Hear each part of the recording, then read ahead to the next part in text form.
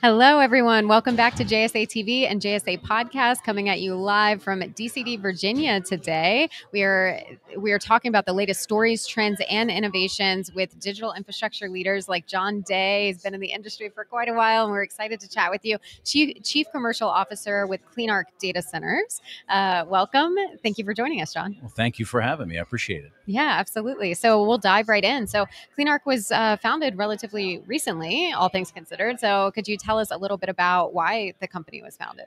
Sure. So CleanArc is, as you said, a young, new hyperscale data center development platform. And it was founded by a fellow named Jim Trout, who is pretty well known in the business. You know, he was the founder of CoreSite. He was a Digital Realty Trust in the early days and then founded Vantage Data Centers. And a few years ago, Jim was looking around at the market, talking to other players in the market, and he felt like there were a couple things, a couple opportunities that weren't really being addressed or weren't being addressed in the way that Jim, thought that might be more effective. Um, the hyperscale tenants on whom we're focused were really looking for larger campuses to be able to have room to expand on the campus rather than being isolated to one or two buildings. Yeah. So developing at scale, we didn't see a lot of that going on at the time. Second was tackling the renewable energy sustainability question. Jim thought it would be really impactful to found a data center company where addressing that renewable energy angle as one of the founding pillars of the business would help tackle that problem a little bit more readily rather than after the fact. And the third, there were a lot of companies out there that were doing some really interesting things with modular manufacturing. And Jim thought that whole concept could be extended further into what he calls data center production instead of data center construction. Yeah, I love that data center production. So you've told us a little bit about why the company was founded. Thank you for that overview. It's perfect. Lots of huge names in that overview. And can you talk a little bit about CleanArc's kind of value proposition? What makes you all stand out? I think you articulate this really well. There's a few points behind it.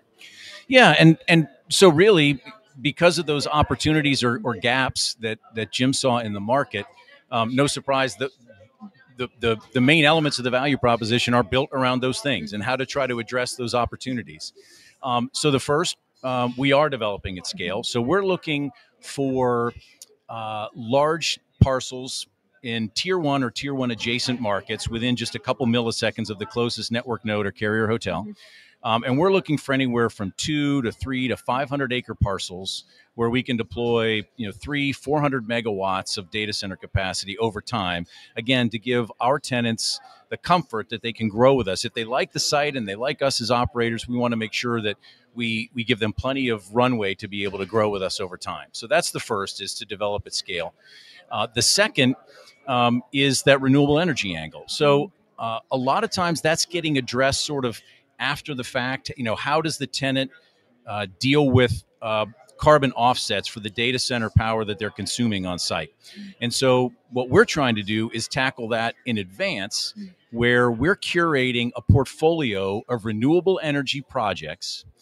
We're not developing them ourselves, but we're working with renewable energy developers to curate a large amount of renewable energy in the service areas where we're deploying the data centers, where we're building the data centers. So rather than purchasing wind power from Wyoming to offset the carbon emitted from a data center campus in Virginia, we actually are working with those developers to develop wind, solar, and other types of renewable, sustainable energy sources to offset the power that's being consumed on our campuses in that region of the country. So it's what the team calls true additionality, where actually there are new green electrons being brought onto the grid as a result of our development efforts in coordination with the development partners on the solar side or on the renewable side.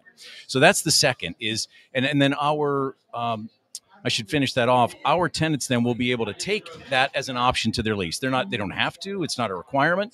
But if they want to sign a lease with us, they know in advance they'll be able to take that same number of megawatts in renewable energy to offset what they've leased from us. So that's the second.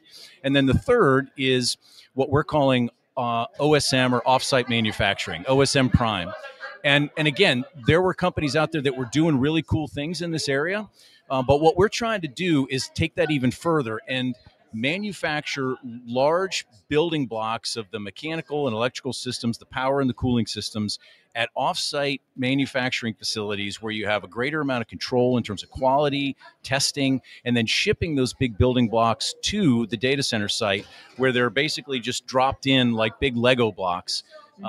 And it delivers a whole host of benefits I won't go into, but probably the most critical for our tenants is speed to market. So we think we can, by doing this, we can reduce the time to deliver a building by 15 to 25%. So we're not naive or uninformed. There's other great companies that are doing pieces and parts of these things, or some that are kind of following or in the same track that we are. We think we're doing them in a unique fashion compared to other people in the market, and we think we're the only company that's doing all three under a single umbrella. Nice. So develop at scale, renewable energy, and offsite manufacturing, just kind of in a nutshell. That's right. Yep.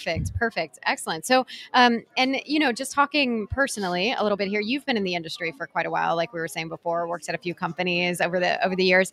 So what makes you excited to still be in the industry today? What kind of keeps you excited about being here? Yeah.